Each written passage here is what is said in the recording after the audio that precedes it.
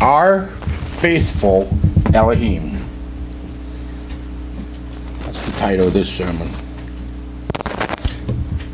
In the country of Armenia in 1988, Samuel and Danielle sent their young son, Armand, off to school. Samuel squatted before his son and looked him in the eye. "Have a good day at school, and remember, no matter what, I'll always be there for you." They hugged, and the boy went off to school. Hours later, a powerful earthquake rocked the area. In the midst of the pandemonium, Samuel and Danielle tried to discover what happened to their son, but they couldn't get any information. The radio announced that there were thousands of casualties. Samuel then grabbed his coat and headed for the schoolyard. When he reached the area, what he saw brought tears to his eyes. Armand's school was a pile of debris. Other parents were standing around crying. Samuel found the place where Armand's classroom used to be and began pulling a broken beam off the pile of rubble. He then grabbed a rock and put it to the side, and then grabbed another one. One of the parents looked on and asked, "What are you doing?" "Digging for my son," he replied. The man then said, "You're just making things worse. The building is unstable," and tried to pull Samuel away from his work. Samuel set his jaw and kept working, and as time wore on, one by one, the other parents left. Then a firefighter tried to pull Samuel away from the rubble, and Samuel looked at him and said, "Won't you help me?" The firefighter left, and Samuel kept digging. All through the night and into the next day, Samuel continued digging. Parents placed flowers and pictures of their children on the ruins, but Samuel just kept working. He picked up a beam and pushed it out of the way, and then he heard a faint cry. "Help! Help!" Samuel listened, but didn't hear anything again. Then he heard a muffled voice, "Papa." Samuel began to dig furiously, and finally he could see his son. "Come on out, son." And the son said, "No, let the other kids come out first. I know you'll get me." Child after child emerged until finally little Armand appeared. Samuel took him in his arms and Armand and said, "I told the other kids not to worry because you told me that you would always be there for me." 14 children were saved that day because one father was faithful. How much more faithful is our Heavenly Father? Whether trapped by fallen debris or ensnared by life's hardships and struggles, we are never cut off from Yahweh's faithfulness. He is true to His character. He is reliable and trustworthy and can be counted on always. Here's a simple definition. Yahweh's faithfulness means that everything He says and does is certain. He is 100% reliable 100% of the time. He does not fail. He does not forget. He does not falter. He does not change. He does not disappoint. He says what He means and means what He says, and therefore does everything He says He will do. Let's look at some of the key passages on Yahweh's faithfulness. In Exodus 34, verse 6. And Yahweh passed by before him and proclaimed, "Yahweh, Yahweh, Elohim, merciful and gracious, long-suffering and abundant in goodness and truth." Deuteronomy 7, verse 9. Know therefore that Yahweh thy Elohim, he is Elohim, the faithful Elohim, which keeps covenant and mercy with them that love him and keep his commandments to 1,000 generations. Deuteronomy 32 verse 4. He is the rock. His work is perfect, for all his ways are judgment. An Elohim of truth and without iniquity. Just and right is he. In Joshua 21 verse 45. There failed not aught of any good thing which Yahweh had spoken unto the house of Israel. All came to pass. Psalms 25 verse 10 says, all the paths of Yahweh are mercy and truth unto such as keep his covenant and his testimonies. And as Psalms 89 verse 8 reminds us, O Yahweh Elohim of hosts, who is a strong Yah like unto thee, or to thy faithfulness round about thee? These verses, when taken together, establish that Yahweh's faithfulness is not some minor or secondary part of his character. To say that Yahweh is faithful goes to the very core of who he really is. If he didn't keep his word, he wouldn't be Yahweh. If you took away love, Yahweh's character would be incomplete. Yahweh's love works with all the other attributes, like his justice, to produce the right kind of results. We can compare Yahweh's faithfulness to the oil in the engine that keeps the internal parts running smoothly. Yahweh's faithfulness means that each attribute in his character is working at full capacity all the time. When does Yahweh's love fail? Never. Because he is faithful. When is Yahweh less than holy? Never. Because his character is pure and he's always faithful to who he is and to what he says. Yahweh's faithfulness is at the core of his very nature. He is knowable. He is holy. He's the creator, omnipotent, omniscient, omnipresent, just, a sovereign, unchanging, and loving because he is faithful to his own character. He never changes in any of his attributes. Paul drew on this truth when he wrote to the Thessalonians, 1 Thessalonians chapter 5, verse 24, faithful is he that calls you, who also will do it. In the book of Jeremiah, Jeremiah was not very popular because he was urging his people to surrender to the king of Babylon. Now, then after that, we come to the book of Lamentations, which is really a collection of sad songs or laments. It's a mournful postscript to the book of Jeremiah. Through the uses of 5 dirges, or funeral laments, that correspond to the 5 chapters, Jeremiah reminds us that sin, in spite of all its allurement and excitement, carries with it heavy weight of sorrow, grief, misery, barrenness, and pain. The title of the book is taken from the first word in verse 1, how. It could also be translated, alas, which was a characteristic cry of lament or exclamation.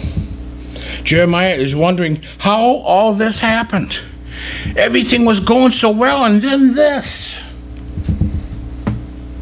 Jerusalem had now been destroyed, and Jeremiah, who's known as the weeping prophet, is in the dumps. As you come to Lamentations in chapter 3, we see that Jeremiah bears his heart, not holding back the depth of his despair. No prophet ever pleaded with a people in a more impassioned manner, and no one except Yeshua was treated with more contempt than he was. In the first 20 verses, the weeping prophet lets it all hang out. His language is real and raw. So let me summarize his 9 complaints. Yahweh is angry. Jeremiah has seen trouble, and he knows it's because Yahweh is upset with his people.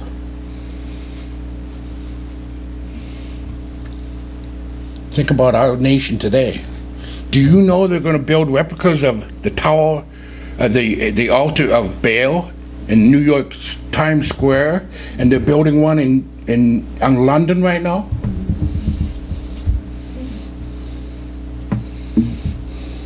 Yahweh is upset with his people. I am the man who has been seen affliction by the rod of his wrath. Chapter 3, verse 1. Jeremiah is in the dark. Instead of seeing things clearly, Jeremiah feels the loneliness of darkness. He has driven me away and made me walk in darkness rather than light. He has made me dwell in darkness like those long dead. Chapter 3, verse 2 and verse 6. Feels like Yahweh is against him. Because of Yahweh's judgment, Jeremiah feels that like Yahweh has turned his hand against him again and again all day long. Chapter 3, verse 3. In verse 10, Jeremiah compares Yahweh to a bear lying in wait, or like a lion ready to pounce on his prey. Verses 12 and 13 are very graphic. He drew his bow and made me the target of his arrows. He pierced my heart with arrows from his quiver. He's tormented mentally and physically. Jeremiah's pain is both acute and chronic. He feels his pain intensely, and he can't find a remedy for it. Look at verse 4. He has made my skin and my flesh grow old and has broken my bones. In verses 15 and 16, he describes how his life is filled with bitterness, how his teeth have been broken, how he has been trampled in the dust. He can't find release. Jeremiah can't figure out how to escape the pain and anguish he feels. He is besieged and surrounded with bitterness and hardship in verse 5. Verse 7 says, He has walled me in so I cannot escape. He has weighed me down with chains. He feels like a man trapped in a maze. His prayers are unanswered. Verse 8. Even when I call out or cry for help, he shuts out my prayer. This is a prophet saying this. People make fun of him. People tell jokes about Jeremiah and make fun of him all the time. We see this in verse 14. I became the laughingstock of all my people. They mock me in song all day long. People making fun of us too. He's ready to give up. After all that he has been through, he just wants to throw in the towel and to hang it up. We see his honest cry of despair in verse 17. I have been deprived of peace. I have forgotten what prosperity is. His hope is gone. He can't forget his troubles because they ambush him at every turn. In verse 18 he says, my splendor is gone and all that I had hoped from Yahweh. As much as he tries to minimize his problems, he can't help but think about his affliction and his wandering and the bitterness that floods through his life in verse 19. When he remembers all that he has gone through, he understandably gets bummed out in verse 20. I well remember them, and my soul is downcast within me. While Jeremiah experiences a lot of pain and agony, my guess is that some of you have the words to his song already memorized. Perhaps you are experiencing many of these same things and secretly wonder if Yahweh is really faithful. You feel like Yahweh is mad at you. You feel like you're in the dark. You feel like Yahweh is against you. You have mental and physical pain. You can't find release. Your prayers are not being answered. People don't understand you. You're ready to give up. Your hope is gone. While it's okay to be honest with Yahweh and express your real feelings, like Jeremiah did, it's not okay to stay there. Jeremiah had every reason to sing the blues and just pitch his faith in, but he didn't. He forced himself to think about Yahweh's character. In particular, he grabbed onto his faithfulness. Some of you may think that you can't help what you're feeling. I don't mean for this to sound harsh, but you don't have to allow what you've gone through to keep you emotionally entangled and spiritually sidetracked. Jeremiah understands your pain. Let's look now at what Jeremiah latched onto when his world was falling apart. I want you to remember this because I'm telling you, our world is about to fall apart. Verse 21 is really the hinge on which this book and Jeremiah's life turns. Yet this I call to mind, and therefore I have hope. While his outward affliction and inward turmoil pushed him towards despair, Jeremiah forces himself to bring truth to the forefront of his mind. Like a computer that defaults to certain settings, each of us have a despair default. If we don't reconfigure our minds, we will slide down the slippery slope of discouragement and lament. Here's how it works. If Jeremiah is focused on those things that were filling his mind, he was going to be bummed out. Look again at verse 19 and 20. I remember my afflictions and my wanderings, the bitterness and the gall. I well remember them, and my soul is downcast within me. In order to break out of this pattern and cycle of despair, Jeremiah needed to be vigilant about what he allowed himself to think about. He brought other things to mind. He called them up from his hard drive between his eyes. And he made himself think about what was true. In verse 21, yet this I call to mind. What Jeremiah did was something we need to do as well. Because I'm telling you, for real, our world is about to fall apart. We need to engage our will and purposely and deliberately focus on things other than our problems. Force yourself to remember truth. Recall a verse. Remember a time when Yahweh demonstrated his grace and mercy to you. Push Yahweh's faithfulness to the front of your mind, even when you don't feel like doing it. When you do, Yahweh will begin to restore hope to your life by crowding out the hopelessness that threatens to shipwreck your life. Now, what did Jeremiah call to mind? What did he focus on while he was hurting?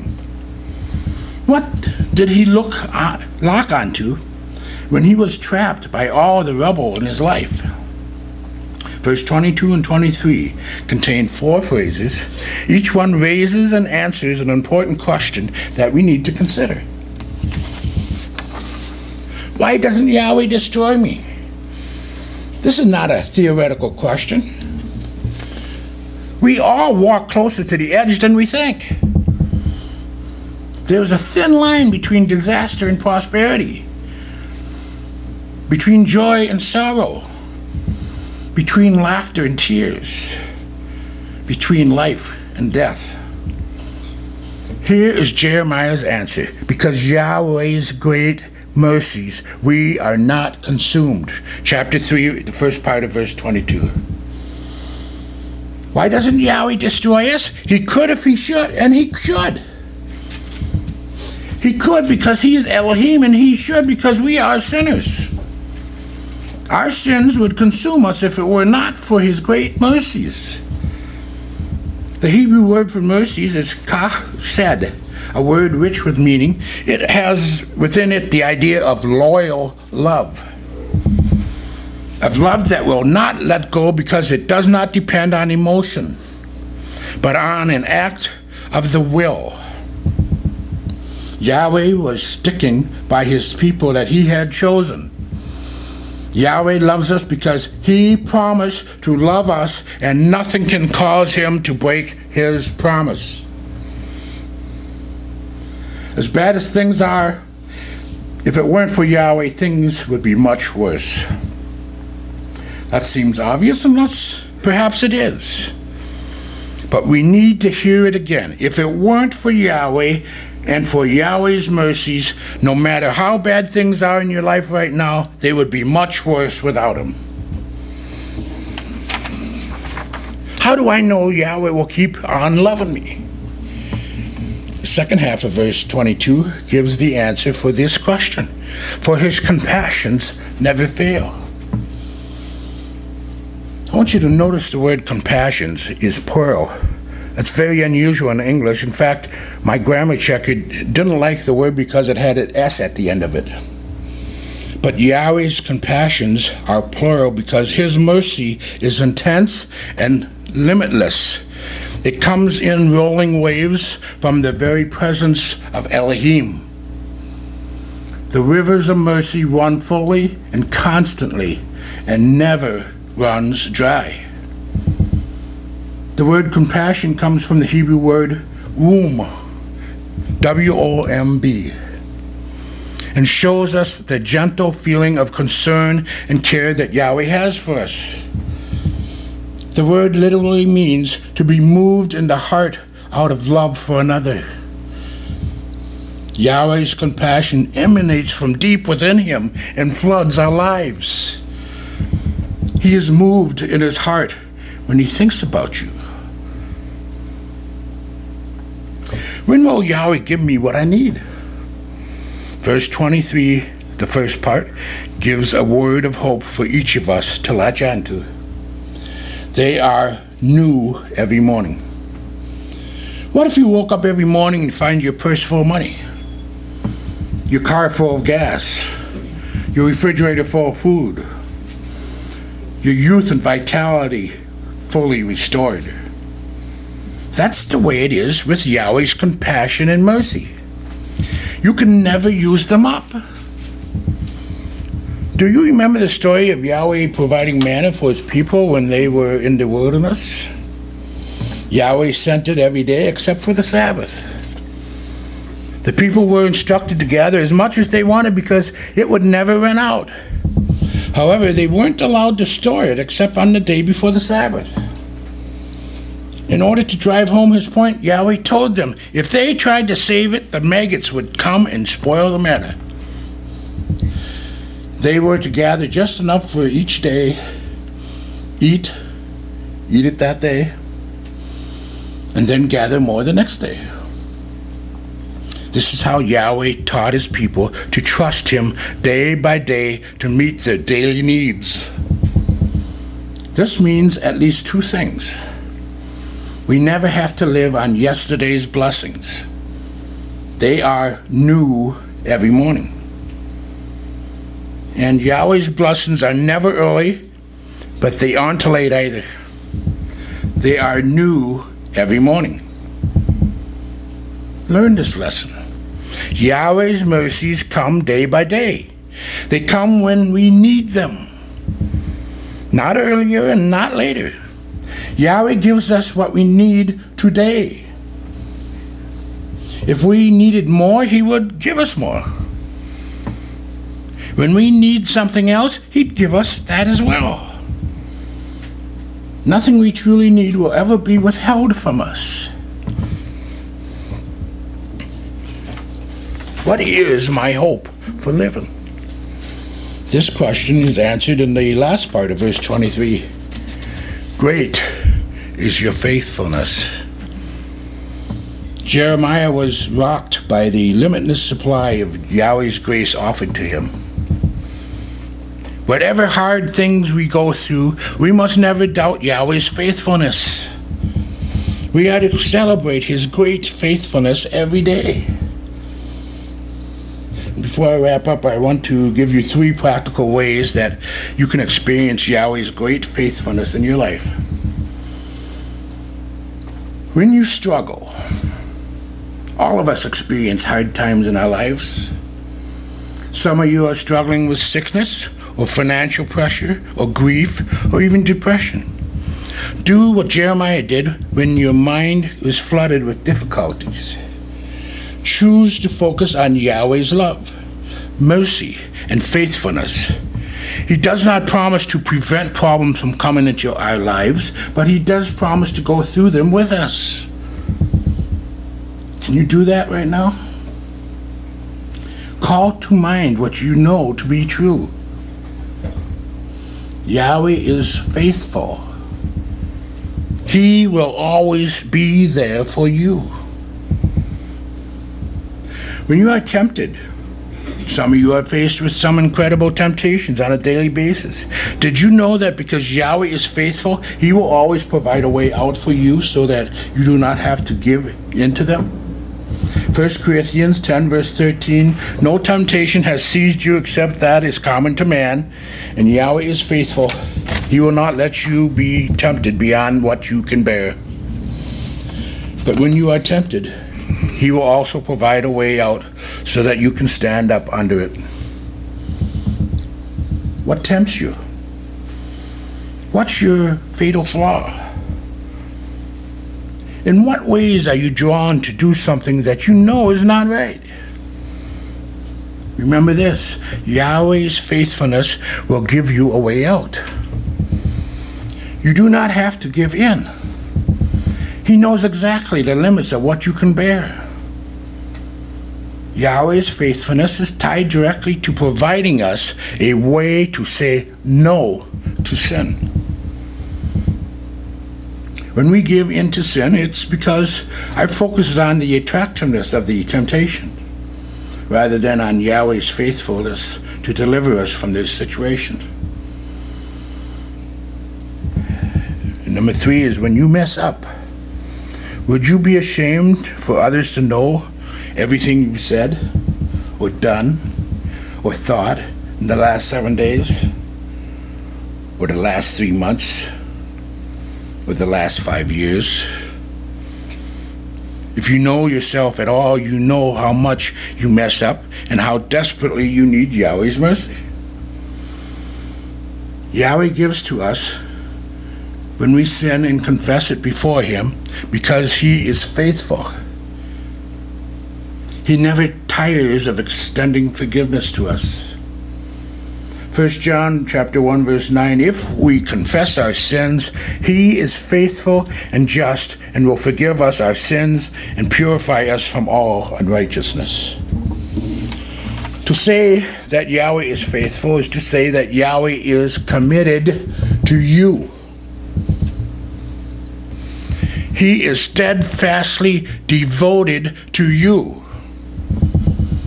and is looking to pull you out from under this rubble that we live in.